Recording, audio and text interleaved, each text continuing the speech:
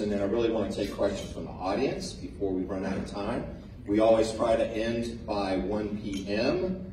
If we run over and you need to leave at 1 o'clock, please just quietly get up and go. But otherwise, if it's going strong at 1 o'clock, we'll keep going. I would ask that if you hold applause until the end, just for keeping time to as much time as possible. Even though I know we're going to get answers that want to make us jump up and down, please hold it till the end if you can. So today we will be hearing the opinions of the two candidates for the mayor of the city of Lakeland. The candidates are incumbent mayor Bill Mutz and his challenger Saga Stephen. I would like to remind the candidates as well as the audience of the rules of the forum. Each candidate will get 2 minutes for opening statements. We will then go into a series of questions, and you will have 90 seconds to answer each question. We do have a timekeeper. Ricky, will you raise your hand? Ricky right there is our timekeeper, so with 90 seconds, when you have 30 seconds left, he's going to wave at you, and then if you hit the 90 seconds and time is up, that's what you'll hear. All right. Time is up.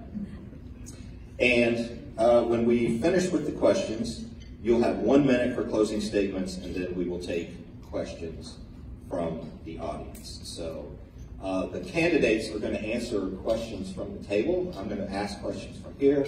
When you get started, just ask that you stand up. I think both your mics are working. And so we will get started with opening statements. And Saga, ladies first, the floor is yours. Well, thank you very much. And thank you all so much for having me here. This is quite an honor. So just a brief introduction about me. I was born in Lakeland. Well, I'm sorry, I was not born in Lakeland. I was raised in Lakeland. I was born in Hollywood, Florida. Raised in Lakeland, and I graduated Kathleen, so I lived here all my life growing up. My dad was with Public Supermarkets from the time they had like a handful of stores. For many, many decades, he and 3 friends started the Publix Credit Union. My mother, Candy Packett, has been selling real estate here since the 70s, a very long time. After graduating from Kathleen, I was with Up With People and toured the world as a lead dancer. And that really opened up a lot of doors for me and a lot of opportunities for me. And the thing that really pushed that for me was in Lakeland, I got such a strong sense of myself. I got strong conservative values. I got strong schooling. And Lakeland was really my foundation. It was what made me me. It offered me the opportunity to spread my wings and fly. And I've had a very big life. I've lived a lot of places. I've traveled the world. Most recently, I was living in Minneapolis for 24 years. 2 years ago, my dad passed away. Mom wanted us back. So we came back, especially after what happened in Minneapolis last year. It was a rather easy decision to make. So we came back, and as I'm driving around Lakeland with my mom looking at things, I'm seeing things that reminded me of Minneapolis 10 and 15 years ago. And that's what prompted me to run, and I'm sure we'll get more into that later. But in any event, this is my home. I feel like a mama bear about Lakeland. I love Lakeland. I want to keep Lakeland Lakeland and do everything I can. Okay, I'm getting away. Thank you. Okay, I'm done. All right. Bill? Hi, I'm Bill Mutz, and I'm grateful for the unanticipated opportunity to serve as mayor, because that wasn't anything I had originally ever sought. But it has been a really marvelous experience the last 4 years. And I think one of the things I'd just like to cover this time is to tell you what our goals were as mayor and as a commission, and that is really kind of where we are today and where I would go going forward.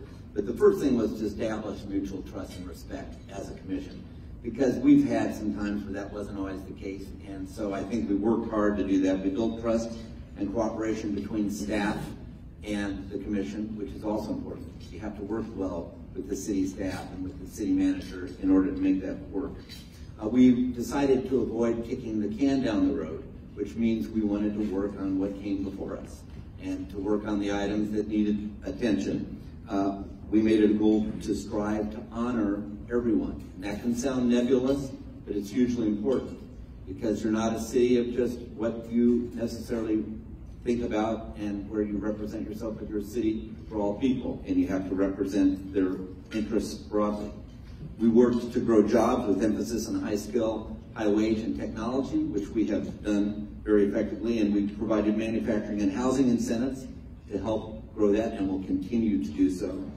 Protecting quality of life was hugely important to us, so how do we support fire and make sure that our pay rates are right? How do we support police and make sure that we get the contracts so that they are as supported, and eliminate levels for recruiting so that we can bring people in more easily, and that became extremely important to us. While doing all that, maintaining taxes or lowering them. And how do you do that? By controlling costs. And also, what did we do with respect to homeless? That's an area we'll probably talk about, but that became an important thing for us to engage. We accelerated to get 500 plus affordable homes built, and we got that job done, and then expand the airport and its uses. So those were all early priorities.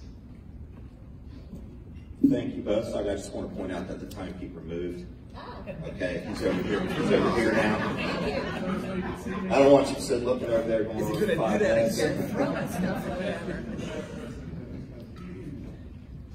All right, first question is about body cameras for Lakeland Police Department. So just over a week ago, our city commission approved a budget for 2022 that included money for body cameras for LPD. Bill, we know that you voted in favor of the budget. So the question for you is can you explain why you voted the way you did? And for Saga, the question is going to be, can you tell us how you would have voted and why? Bill, you're first. Body cameras are the #1 issue of our African-American community in Lakeland. So when we went on the listening bench last summer to hear some of the things that we could learn from what we saw on the national agenda, body camera use was here, and everything else that we discussed and could address was in this range. The reason for that is very, very simple. It is less about recording a major event like we might see typically on a body camera. It is more about daily accountability when you're stopped as a citizen within the city. So that there is a sense of, if I get stopped, someone who may be different ethnically is going to be stopped with the same kind of treatment, and that occurs.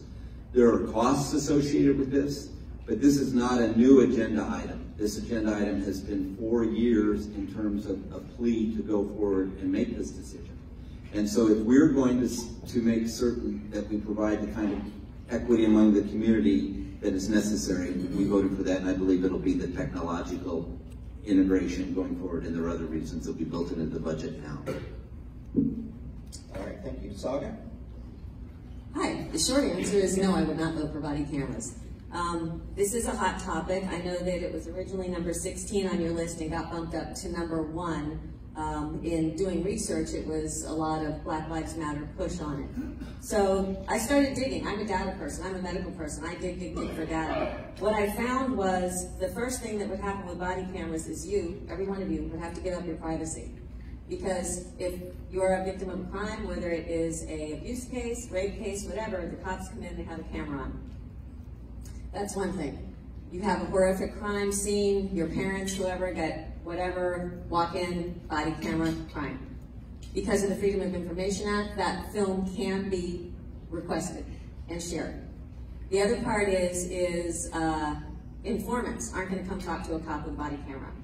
If you are the witness to a crime, you're not going to come talk to a cop if there's any kind of retaliation. So that's a large consideration. The data shows nationwide, okay, thanks, I'll talk really fast. Data shows nationwide 14% more agitation for cops. Even the ACLU is very hesitant about these because of the soft search warrants.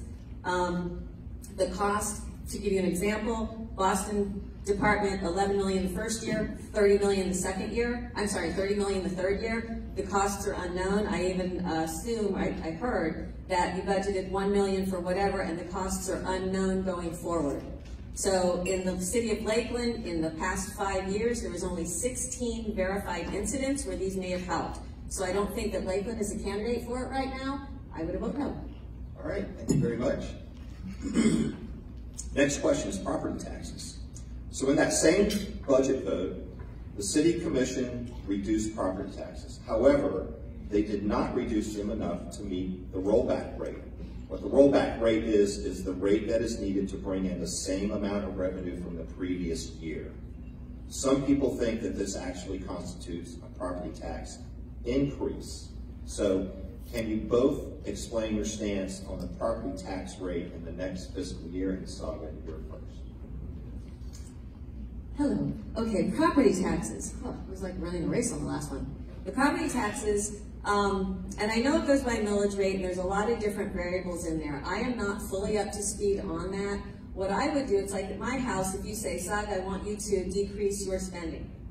I know in my house what would decrease. What I plan to do when I get in is to go to each department head and say, where do you see you could decrease? Because there's got to be something happening somewhere. If everybody's decreasing, I mean, look what happened last year with, jobs and everything. So if the city keeps increasing cost of this, cost of this, cost of this, of course they're going to go up. We're not going to be able to afford things. The decrease, I think we need to take a hard look and dig down deeper into some of the issues and some of the things surrounding that. So that would be one of my first things, is to really dig with the department heads, with the staff. I would ask a lot of questions of staff. They seem to be controlling a lot of things. Property taxes are not the full rollback rate because they're valued at the 11% appreciation in property value that we have just experienced, which we don't anticipate sustaining. So when we create a budget, we have to create a budget that anticipates what that future millage rate would be. So that includes a reduction going forward that would then make it, and could make it in fact a reduction overall. Property taxes are 1/3 of the way we pay our bills in Lakeland. 1/3. Our property rates are the lowest in the area surrounding us in Polk County. They're lower than Mulberry, and the quality of life is dramatically different. So property taxes are sustained and subvened at a lower level because of Lakeland Electric and because of the effectiveness of our enterprise operations within the city. So I think the rate that we did, which actually lowered a 1/10 of a millage point in the reduction, which is our second reduction from the rate, is reflective of the fact that we didn't want to see them increase, and is reflective of the 1.5% that we capped all departments on in increases in expenses, which is significant because that's less than the inflation rate. All right, thank you very much. Next question. I personally have lived in Lakeland since 1973. I'm a proud Drake Mountain Saga. I've stolen your bike. So, and honestly, since that time, since I lived here, since I was a kid, I have heard my whole life that there's a homeless problem in downtown Lakeland. Literally since 1973. I'm not saying whether there is or there isn't. However, Bill, you've been mayor for 4 years, and so the question for you is going to be, can you tell us what the city has accomplished on your watch and what you would like to accomplish in the next 4 years? And for Saga, can you tell us, number one, if there is an issue, and if there is, what would you like the city to do about it? There's a point in time count on homelessness in our city every January, and that reduction has been 200 people since we came in to this particular MyServer. We hired 2 case managers to assess the homeless population so that we could pull out the people that needed to have mental health treatment, pull out the people that really were just trying to work off the system, and to reduce the amount of comfort in being homeless in Lakeland and make it less part of what we wanted to tolerate. Now, we're going to have homelessness in every city. And we have chronic people who have no interest in doing anything but being homeless, and who aren't mental health issues and want to hang around downtown. Then we also have about 4 people who are pretty aggressive homeless people in our city that we work all the time. We've assigned an LPD officer that does nothing but work full-time downtown. LDDA is currently looking at an opportunity to be able to add a security officer that would work for sometimes to support that in the evening. And and we have great not-for-profits who have helped to support that as well. And so it will continue to be a problem, it's continue to be an issue, and it's one that we'll keep in the forefront, but it is hard to be a perfect world. True, well said. There is a homeless problem. I don't believe that it's totally government's job to take care of the homeless problem. In San Diego, they've done a beautiful job in helping decrease that through bridge programs. We have fabulous nonprofits here that do help with the homeless overnight, which is great. They can't do something during the day. That's where a bridge program is needed. I also understand that good news, bad news. Good news, Lakeland Regional is fabulous with mental health issues and indigent issues. So my understanding is a lot of cities from around Florida give their people a one-way ticket here. Then they get out and we get them. I think they should be given a round-trip ticket, and once we take care of them through the hospital, we should be able to send them back to their home, because it shouldn't be our problem on our tax dollars. So I think there's a lot to look at, and I think also working within the community. Our community does a fabulous job, Lighthouse, Talbot House, things like that. Let's look at others that can also bridge and do a bridge program for the homeless. Thank you. That was two good answers. I do want to ask this. This was not planned, but I want to ask really anybody. Does anybody know the answer to this? Because again, going back to 1973, I've heard this premise that other cities give their homeless people tickets to Lakeland. Is there any real evidence? Can anybody answer? Is there evidence of that or not? This used to be a big issue here. It is not today. And so that, and one of the reasons it's not is because it's less hospitable here for that. Not-for-profit hospitals are required to do indigent care. And if you're homeless and you get in the hospital and have a reason to be there, it's a nice place to be able to stay with hot meals 3 times a day. So we have to be careful on that side too, because of the fact that we don't want to be too hospitable, but we want to certainly care about people and legitimate health needs. All right, do you want to respond? Or? I think you did great. Okay, to be honest, I mean, that's just a question from me. I don't know the answer if it's right or wrong. But I do want to follow up again. It's like moving the Greyhound station out of downtown. Did that help? No? Making the city less hospitable for homeless is what helps. And, you know, recently on Munn Park, we took all the plugs off the base of the lights so that you can't charge your phone there. You have to start to do really practical little things. You change water cycles on sprinkling, things like that. And so it's important for us to think about how we make our parks, our citizens' parks, while we also observe people's rights. Fair enough. Sure.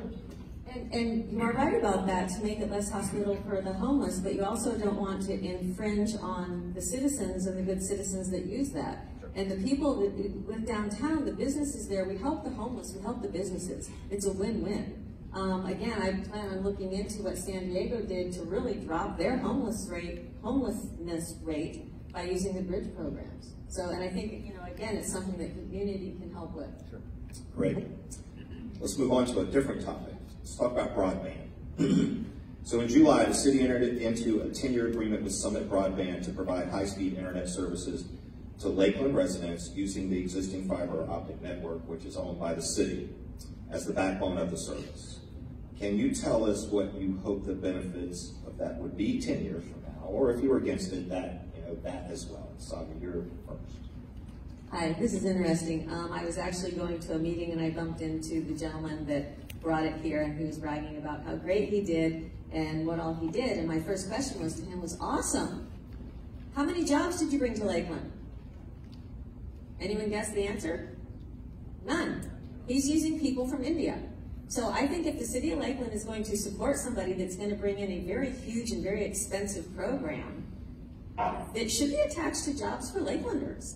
So as far as how it's going to be in 10 years, that remains to be seen. I don't know. As far as what it's going to do power-wise, that also remains to be seen. It sounds great. A lot of things sounds great, and I guess we'll find out soon enough. So we had 327 miles of dark fiber in our city that was done by our utility about 12 years ago, and this is an opportunity to be able to utilize it. When we do an RFP, we do it so we can control our costs to the lowest cost possible, and we want the maximum service from that RFP, which Summit won and won handily, and are using that dark fiber in almost every area that they can. There's some places where we were a little tight and they need to run some more. The goal is to have people employed because of the gig city that it creates for us. We are a nation that is going to continue to deploy Internet of Things increasingly at a rate like this. So what we currently utilize for Internet capability is nothing compared to what we'll even do 3 years from now, including autonomous vehicles and our guidance down streets. So for us to be in a position to be able to grow technologically and attract businesses that can expand here, which is the thing they're going to be interested in as we bring jobs, we have to have that. And we didn't do it at the city's expense, which was the original thrust, which could have been a cost of several hundred of millions of dollars. Instead, we have income coming from it.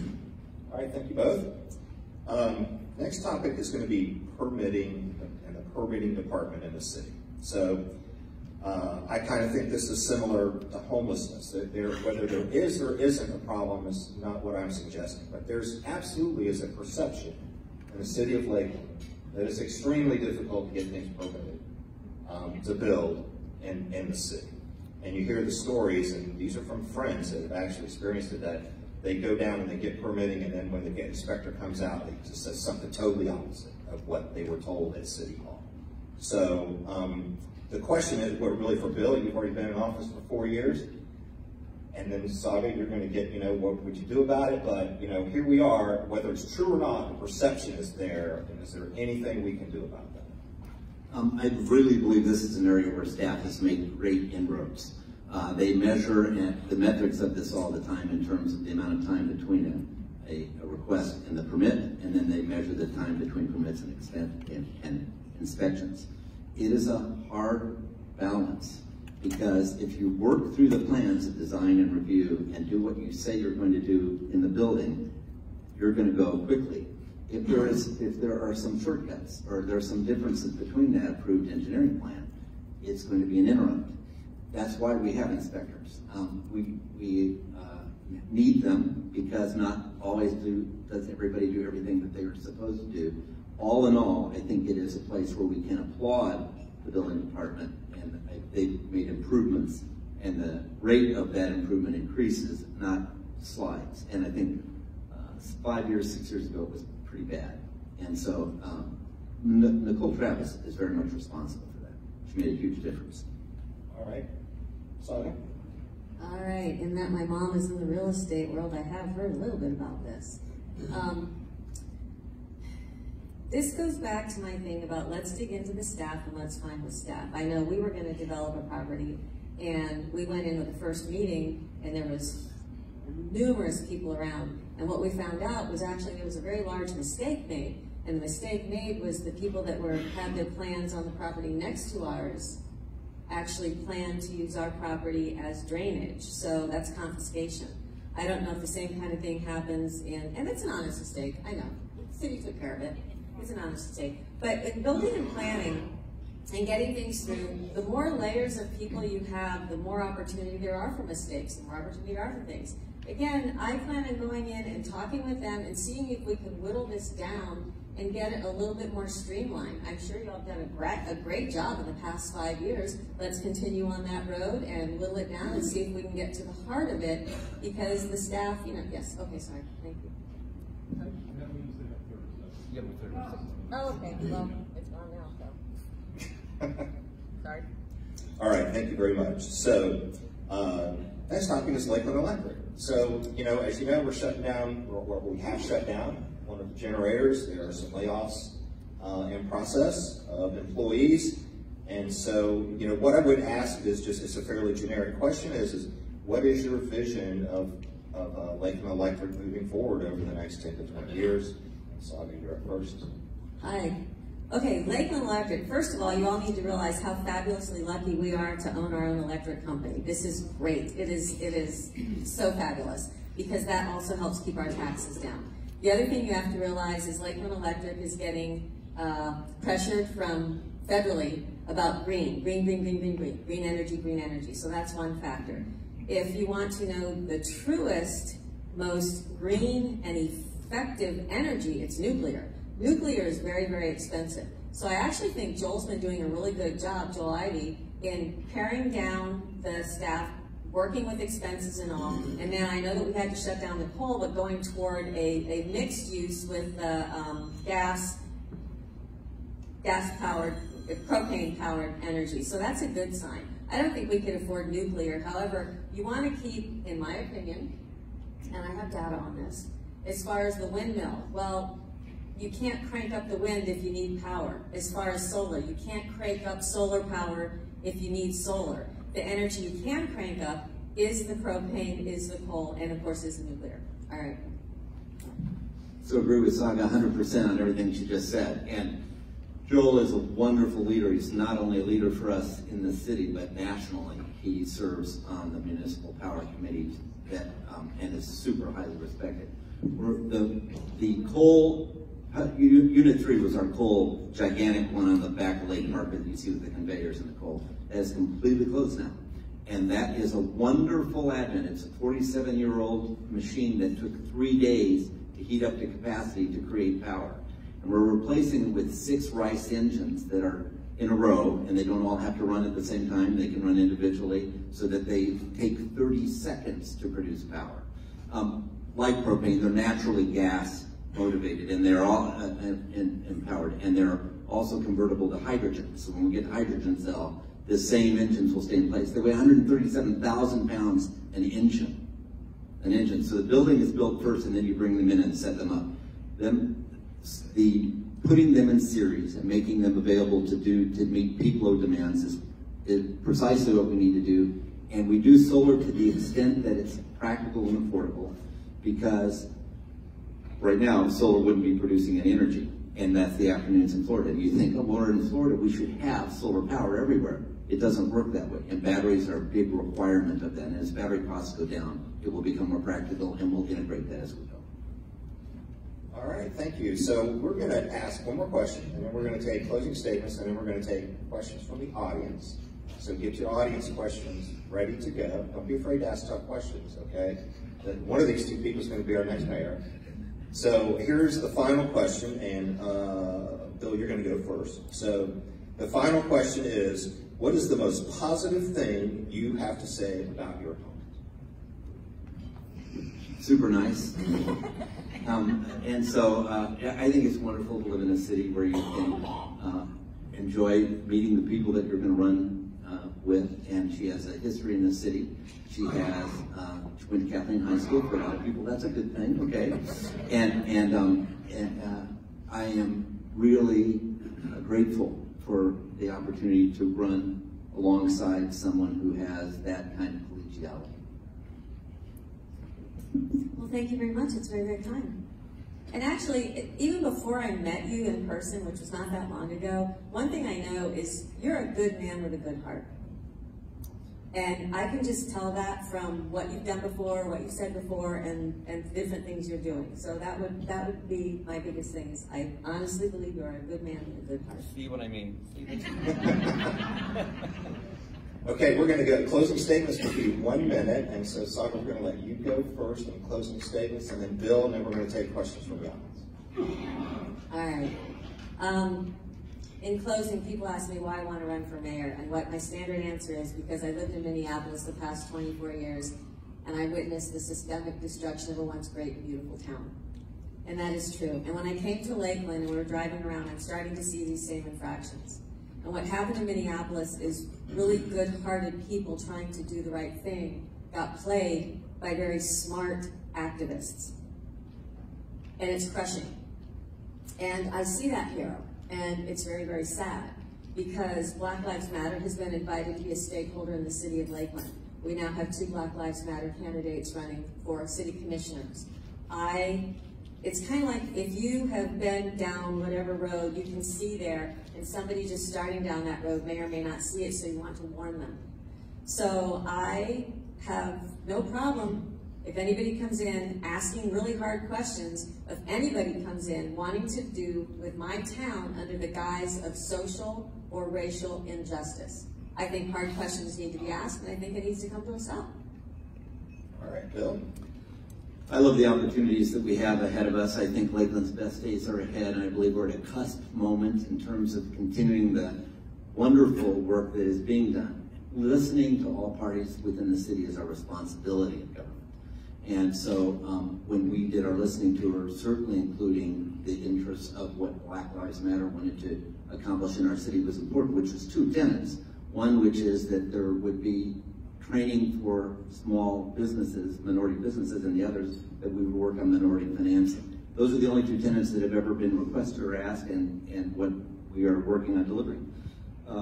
It's less about the organizations, and it's less about the national agenda that we need to fear, and it's far more about our local opportunities in front of us and making sure that we're caring about people and we're making those opportunities available to as broadly as we possibly can. Not everyone has initiative. Not everybody wants to be served and to do things, but for people who have their hand in the air, who want to grow, who want to have opportunity, that's what we can do. And we have so many factors in this city in place and so many opportunities to work with people who care about the future and about tomorrow. That's what energizes me. When I come home at night and see what we're able to get going and what's going to be happening and the new jobs and opportunities that come, that's what rings my bell. And so if that is something that I can continue to provide, I'd be delighted to do so.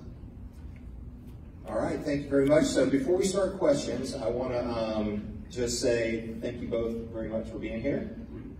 I admire anybody who is willing to stick their neck out for public service, because it's not easy. So before we start questions, I just want to say, whichever one is our next mayor, we're going to have a good mayor. I feel pretty confident in that. Let's give them a round of applause.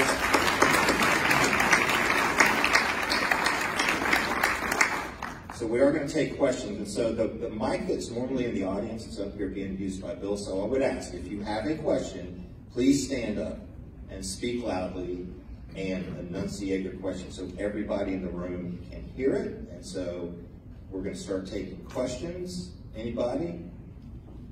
Bob English?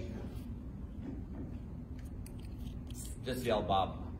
Just yell. We don't have a mic out there. When you're mayor, are you going to admit that that diet road on Florida Avenue is a summer? Yes. Short answer. Yes. Okay, Saga has the answer. Yes. Bill? It's called the Dixieland lane realignment by FDOT. We have till June 2022 to determine that, and so that's what it's about. It's a test, and it's funded by the state, and we'll be able to make an assessment in June. And I think that's the right thing for us to wait to do, because COVID has reduced some of the traffic that we have. We really want to have it be a full complement of traffic to see how it goes. It would require additional tweaks in terms of some left turn options that would be utilized if it is kept, but I think it's still something we should measure. And I understand, Bob, and recognize if it were approved, then that all becomes one sidewalk. There's not little blocks. There's pavers and intersections. There's trees with landscape bowls, so that brings a whole pedestrian corridor to Dixieland, which is one of the secondary benefits. Do you want to follow up, Saga? I will definitely follow up. That's all lovely, having big sidewalks and all that kind of fun stuff. The part that's not so lovely are the neighborhoods all around there that are now getting new traffic and people going through there, and they have speed humps. And it's like, again, do the data. Did anybody question the neighborhoods? Did anybody question around there? There's a lot of businesses there that are now closed down. I think a lot of data needs to be done before you take 4 lanes and make it 2. All right. So the good news on the data, which you'll like, is that we Bluetoothed every street all the way across in the grid before we ever started the project currently, and will be part of what we measure at the end. So we know every car count every day on every street that has a Bluetooth vehicle in it, unit in it. All right, Billy, I saw your hand up first. One clarification, real quick. I am in fact the president of the Lake Worth Neighborhood Association, which is right next to where the road 9 is. In fact, the city has come and asked those precise questions of us. They had several meetings with us. We had discussed those things. The numbers are actually, it's early to tell, but they're actually down a bit. And we'll see how it plays out. I just wanted to clarify. My second question is Saga has said this quite a bit in general terms, that there are Marxist groups, or there are Marxists who are destroying Lakeland, or there are infractions that she has witnessed. I would like you to put a name, like a human name, not or is it name a person that you think is destroying Lakeland with those characteristics, and you give a specific infraction that All right. So as far as names, I know Black Lives Matter is a Marcus organization. I know the Democratic Socialists of America are democratic organizations. I don't know the names of all the members here in town. I also do know that George Soros has a lot of dark money. He's bought 370, I believe, companies across the U.S., 19 of which are in Polk County. I do know that Lakeland does have a target on its back because Lakeland being the largest city in Polk County the largest county in the state, they figure they, being the dark money funded people, figure if they can take Lakeland, they can take the county, they can take the state, they can take the U.S. So infractions, well, let me see. I think our freedoms have been attacked. Moving a monument to me is silly. Going from 4 lanes to 2, closing the parks, closing churches, closing things like that. There's been a lot of different infractions. Attacks, well, there was the riot last year. It started out as a peaceful protest. We do know the difference between a peaceful protest and a riot. The riot is when they destroy cars and they destroy things, and cops have to show up with guns and tear gas and things like that. So yes, they are here. I don't have the personal names of everybody. I do know the organizations, a lot of them like to keep a little bit personal and kind of under the radar. However, I do know people that are on top of it. When I spoke with Grady, he filled me in on a lot of things going on. So yes, it is here. Doris?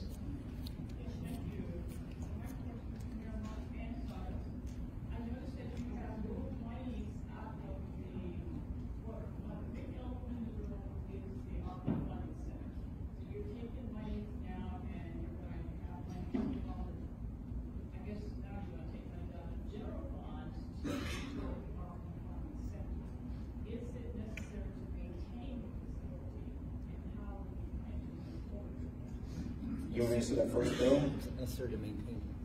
To maintain the RP funding center. RP Funding Center has a target budget to lose $2.5 million in fiscal year 22. It's lost $6 million at its worst point during COVID. RP Funding Center brings somewhere between $15 to $30 million of economic activity to Lakeland a year. Funding centers nationally don't make money. So to move it towards to where we can break even is a win, and it requires programming changes, and that's the biggest thing that we have to work on, Ms. Bailey, is to get those changes put into place.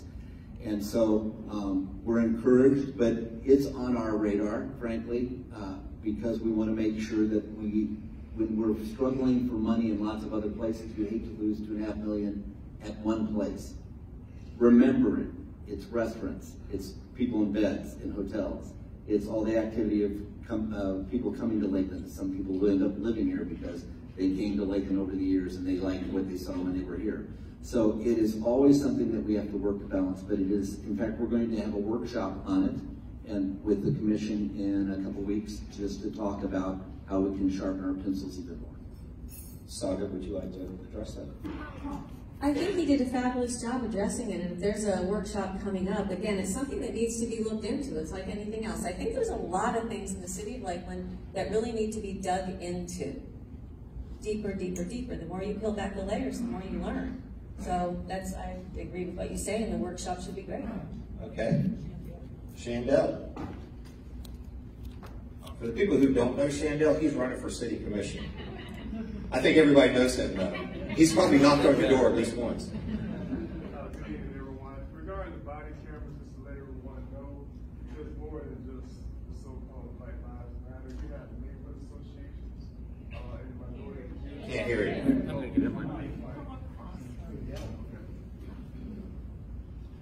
Just to let everyone know regarding the body cameras and the recall for the Black Lives Matter, one body cameras. That's not true. It's more than that. It's the neighborhood associations within the minority communities. It's the NAACP within the minority communities, which have Caucasian, minority, and Hispanics that serve on that association. So it's more to that. And regarding the privacy, there's legislation that can be written to protect you and your privacy. And that can take place within this jurisdiction in the local area and the state level to protect your privacy with the body camera. It's just for accountability. Yes, with the body cameras, The software have to be updated, but there are grants out there that support it. We didn't catch the grant on time, but I'm pretty sure that there is a proactive approach to make sure that we're on that grant program so we can have the budgetary funds necessary to make sure we have those body cameras and to represent all the constituents within the city of Lakeland. Thank you. All right, we got time for one more question, and then we're gonna wrap it up. And Danica, your hand went up first. That's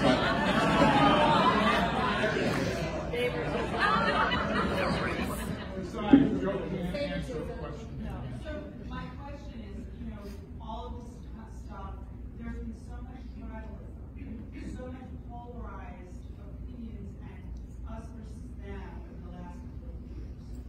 So how are you, or how have you been able to reach the marginalized communities, the people who think and believe differently from you? That's a fabulous question. Repeat the question. Yeah, can you, How to minimize polarization, because there's been a lot of tribalism, et cetera, and so on over the past everywhere with everybody. yeah, basically how are you gonna represent the people that don't believe the same way that you do? Right. And here's my thing. I believe in equal opportunity for all. I do not believe in equity. I believe in equal opportunity. Equal opportunity does not mean equal outcome. If you're a really super hard worker and you have the same opportunity as somebody that's kind of lazy, you're gonna win. That is the all-American way. We have our God-given inalienable rights, and they're protected by the Constitution. We have the Bill of Rights, which tells us what the law and government cannot take away. So I support absolute 1000% equal opportunity for all. I've been out talking to people that have started small businesses. I've been going to the farmer's market, I've been going out in the neighborhoods, I've been going everywhere. And I think that if you offer equal for everyone, I think that's a way to do it. I went to Kathleen, I know everybody makes fun of it. Oh, that's a farmer's home, whatever. We still stole your vote. But in any event, I have never been a part of or witnessed or whatever. The polarization of people is now, and I truly believe that there's agitators coming to do that. Now you have, oh, vax versus unvax, mask, unmasked, black, white, rich, poor, whatever. And again, we are all Americans, and in Lakeland's such a unique city. I love this city. Lakeland is fabulous, and I want to keep Lakeland, Lakeland. I don't go out in the streets and witness, oh my goodness, there's, whatever person. I mean, Lakeland's a lovely mix of people, and I think we're people that have American values, that want a traditional family kind of lifestyle, conservative views. And I think that that's, again, the equal opportunity, totally go down the line with the Constitution, with our Bill of Rights. And I think the more we champion that, and the more we express that, the better it is. All right, Bill? Concur on many points. I think we live in a time where polarization, people hide within. Many times you ask someone, would you, after they may dump an opinion on you, would you like to know another opinion on that topic? Many times people will say, no, I have no interest in knowing another opinion on that topic. I learned to ask that question because there's no reason to spend any time on it if that's the case. But I do think in our city, we have less polarization than in many, many places in the country. The country is hot with polarization. And that is, as Saga has said, one of the blessings of the city. What we have to teach our kids, remind ourselves, and make sure we're activating, is to be collegial in discussion. We don't have to win everybody to our point of view. There are different perspectives in life. It is okay for someone to have a different perspective than your perspective. And when I grew up, I knew lots of people that thought quite differently than I thought, that I really enjoyed and loved. Today, we put them on Facebook, throw them in another silo and say, go over there and stay there and don't talk to us anymore and talk to your friends and hit the echo chamber. That's not healthy. So I think if we just do what we are here and do it well, that's one of the things we can model and enjoy. And it starts by honoring everyone. All right, thank you. Okay, we're going to wrap it up. My fellow Kiwanis, let's give them a proper thank you.